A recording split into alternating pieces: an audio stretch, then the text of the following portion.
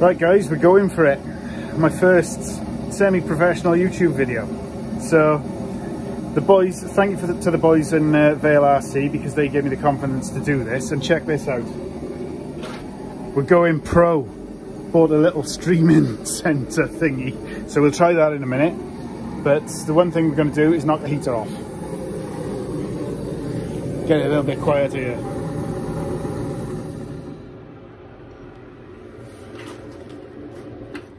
So the length of this video, I'm going to try and keep it short because I'm probably going to freeze. So what I'm all about is modifying, let's see if this stand works now. Oh, that's not professional, is it? Right. So what I'm all about is I generally take, let's move that. So I'll take a model with flaws and modify them. So a little bit about me, I'll show you this in a minute. I've had this about 20 years. I've had this 32 years, showing my age now. So been out of RC for about 10 years. First lockdown hit, bored out of my skull, decided to rebuild the T-Max and rebuild the childhood car. Lost the transmitter. So did a bit of research and thought I'd modify it. So what I've done to this, I've actually nicked the receiver out of it, which is why it's in bits, but it's great. So, kids model, obviously, and I thought, right, let's put some professional electronics in it. So that's what I've done. And this is the kind of thing I do, and this is the kind of thing you'll be seeing on this channel. So there's a bit of a rubbish board in this, but we've gone brushless. So put a brushless motor in there. It's ridiculously fast. 2S, proper servo. And then the battery tray, some of you will know I had QDs as kids. I modified the battery tray, and let's see if we can show you now. Can't show you that, but yeah, just bits and bobs and thinking, and I thought, I reckon I can get vape batteries in there. So I altered all the terminals, so I could put 2 vape batteries in, which are 10440s. That gives me 2S across there. So there's 4 lots of 2S to give me decent power, and this thing flies. Then this side, modified here to give me 2S into there. So it all goes together, it all looks standard, and it's a little flying machine. So yeah, like I said, this was just a lockdown project, and then it went on from there and it's gone a bit nuts. You can see the shelf behind me, it's full of models now. So I'll be showing you these in a bit more detail, showing you how I do it. And put this back and show you the Supermax. This is where the Vale boys are going, oh, not the Supermax again. But yes, it's going to be the Supermax again.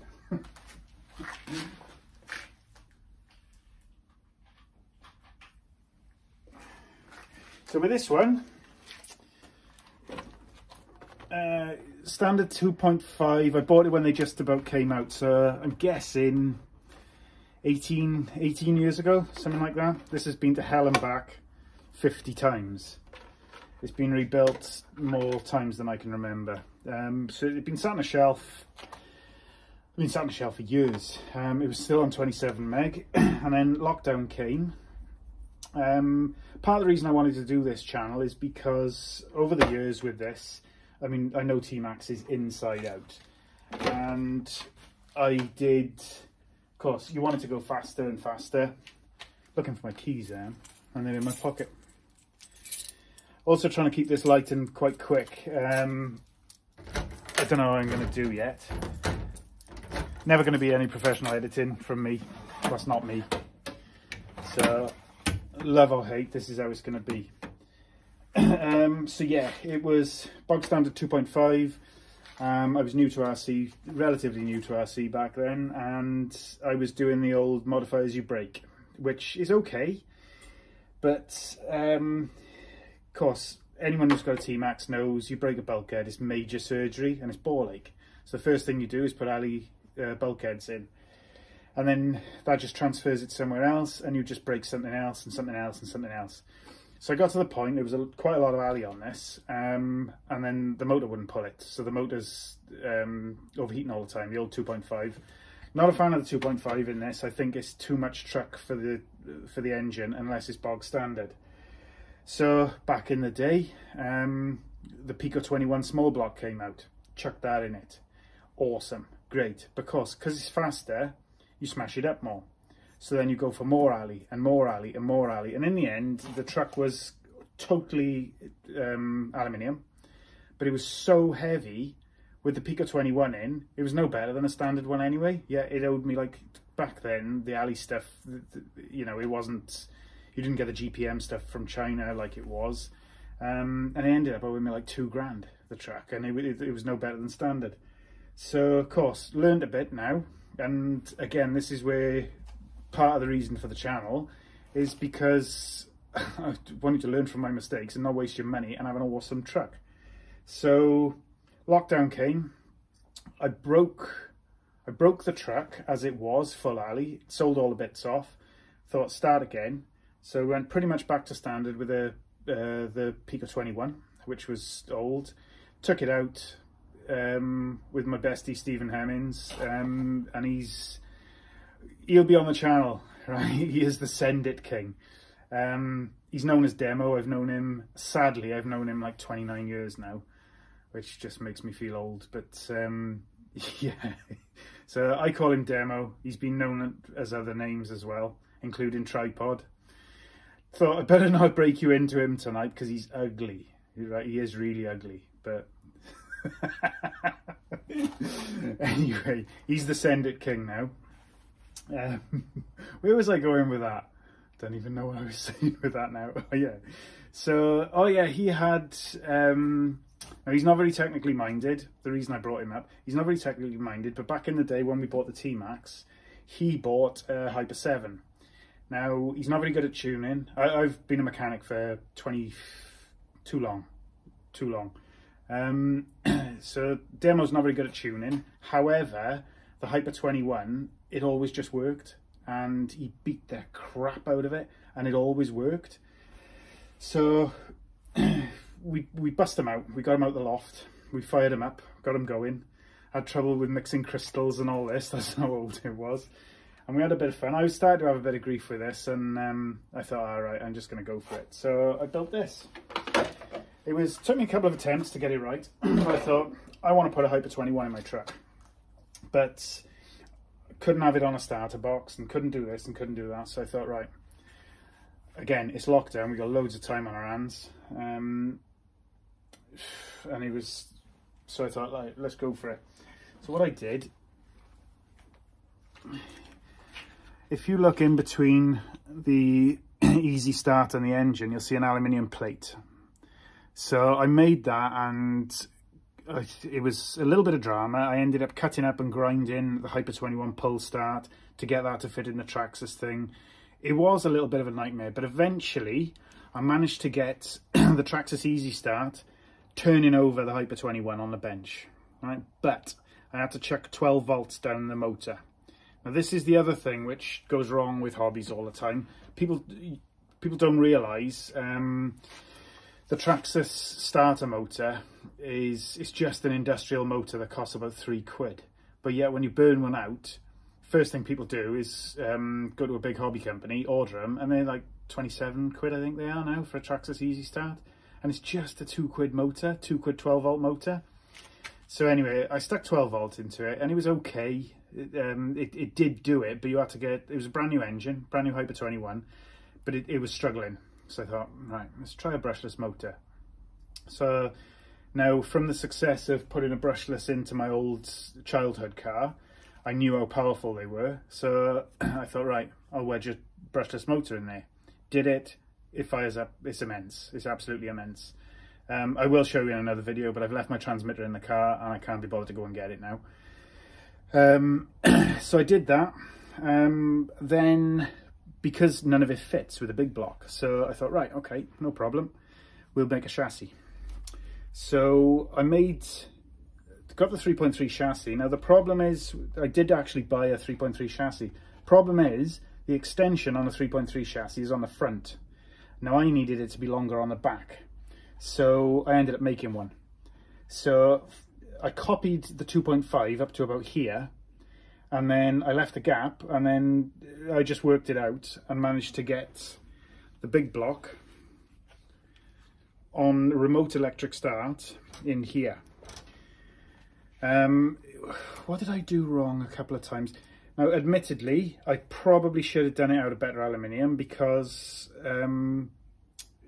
it's had a couple of modifications to get it right, but I can absolutely beat this truck to death and it will not break. It absolutely, I broke it on Sunday, but it was, it just doesn't break. The one problem I had a major crash and stripped a spur. And what happened, the motor actually bent the chassis a little bit. So I've put a strengthening plate there. Ideally, I'd like to do this again out of titanium, but this was a bit of an R&D project over lockdown. And when I trash it, when I eventually trash it, I might make another chassis. But I folded the chassis edges up because they tended to flex and break the fuel tank.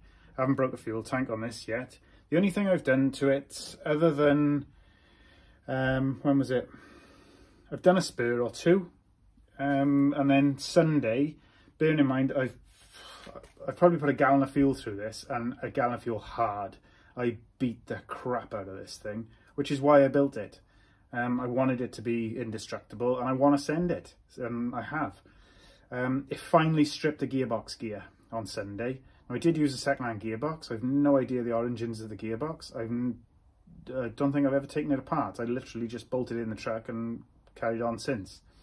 So yeah, it's probably had a gallon through it, a hard gallon as well, and yeah, it's 13 quid's worth of gears, big deal. But yeah, so I'll be going through bits and bobs on how I've done it. Of course, a couple of the boys have seen this now, and they all wanted it done, so I did it to those. I'll bust out another one now.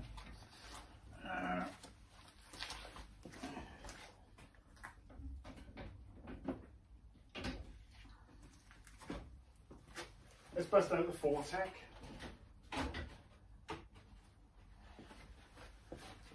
Always fancied one of these. Of course, lockdown, you're bored, you're on eBay playing. And did the same again. I'll start wrapping this video up in a minute, because long videos bore me, and that's not my intention really. But yeah, we'll go into a bit more detail again. But I've done the same thing there. It's pretty much a standard Fortec. I've just changed the electronics and made it remote electric start. So we'll go into that again. But some of the more custom ones, I'll just whip you through a couple just quickly and show you what's going to be coming.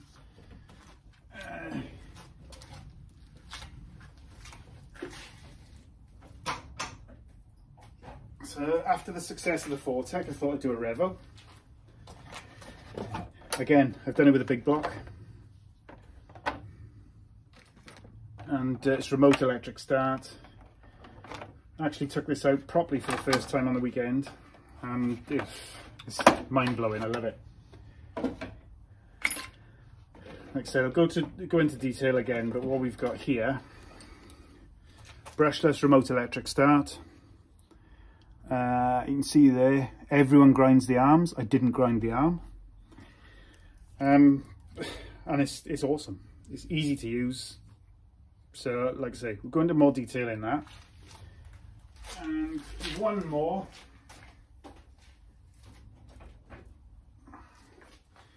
So I like relatively easy projects. Now, a couple of months ago, probably 6 months ago now, I was out with Demo, and we were over a bash site, and I was carrying, before I'd modified the Revo, I was carrying the Revo in one arm, the Supermax in the other arm, and I had a rucksack on my back with fuel, the transmitter and all sorts, and we had to walk about a mile. By the time we did that, I was knackered, so I thought, right, I'm not doing that again. So I built a custom trailer. I'm not going to spin it around. Some of the Vale boys have seen it. And I bought a project on eBay, which was 1.5 twin detonators bolted together. Turned it into a bit of an Arctic. It worked quite good. It was badly built. So one of my custom projects that will be coming,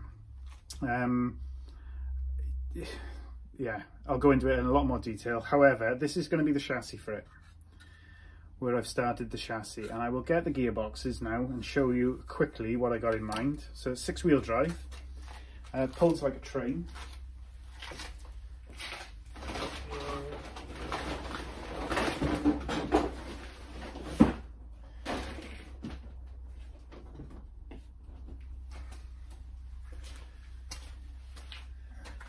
like I said, I have had this running and it was pretty successful, but I thought I could make it way better.